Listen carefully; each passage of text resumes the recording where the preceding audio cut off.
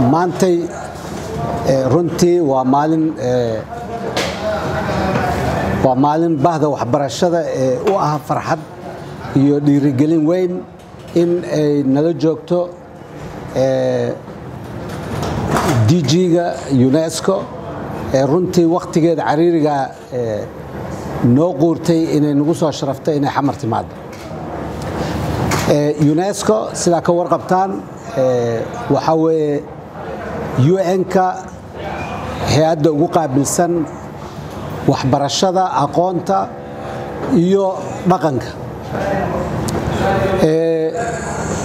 UNESCO waxa moodaa inaysan muuqaal weyn hadda ku lahayn, laakiin taariikhiyan Soomaaliya iyo UNESCO taariikh dheer ayay isleeyihiin. ilaa waqtigii xorriyada aan qaadanay wax badan ayaan wada qabanay. maantana waxaa suuragal noqotay inaan dib u nooleeyno calaaqaadkii aan la lahayn hay'adda UNESCO. calaaqaadkaas wuxuu saameyn doonaa waxbarashada hoose, waxbarashada sare iyo dhaqanka iyo sayniska iyo technology-ga. waqtigii burburka kadib waxaan ku guulaysanay in aan dib u nooleyno National Commission-ki. National Commission-keena maantay si wanaagsan ayuu u shaqeeyaa. calaaqaad wanaagsanna oo horumarin uu la sameeyey UNESCO. sidoo kale UNESCO waxaan isla wadnaa mashaariic runtii xoogan oo dhinaca muxuu ahaa manhajka iyo dhinaca muxuu ahaa culture-ka intaba saameyn weyn ku leh. waxaan rajaynaynaa inuu aad u sii kordho haddii eebbe idmo. maantay waxaan jecelahay inaan aad uga mahadceliyo DG-ga oo nagu soo ziyaartay oo aanan airport-ka ku ekayn ee noogu yimid soona maray museum-ka qaranka. muxuu ahaa maantana heshiis halkan nogula galay. runtii waxay dowlad ahaan noo tahay tallaabo aad u weyn oo horey u qaadnay ayay noo tahay.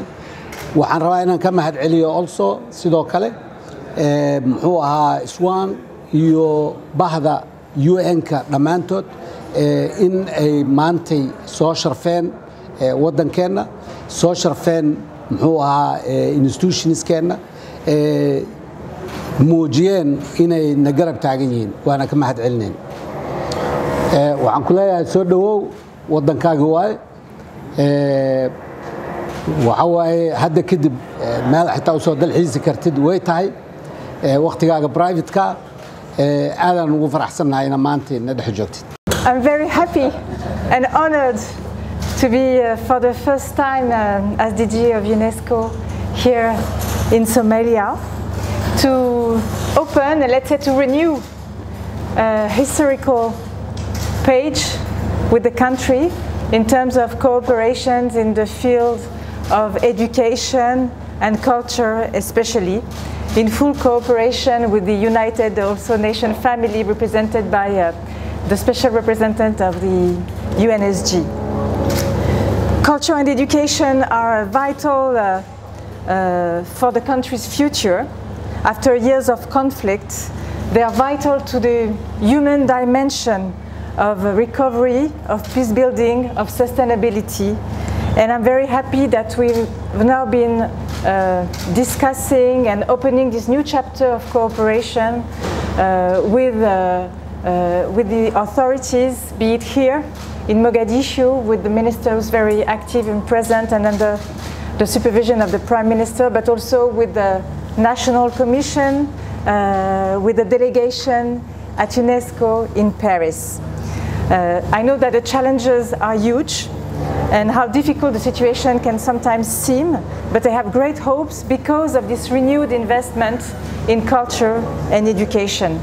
I'm very happy to have received just now the ratification of two important legal instruments through which Somalia joins the international community on culture, be it cultural sites, national or world cultural sites, but also intangible heritage, because it's also a sign of commitment, and it is at the level of the profound history of this country, of its diversity, and of all its cultural assets. And in terms of education, we've identified how we could support the growing investment that the government puts in education to reach out to all those children that are not at school and should be at school, to use also the potential of digital technology so that we can progress on our common objectives on education. But most of all, I would like to thank Somali authorities, Somali people for their resilience, and to tell them that UNESCO is very happy to stand by their side.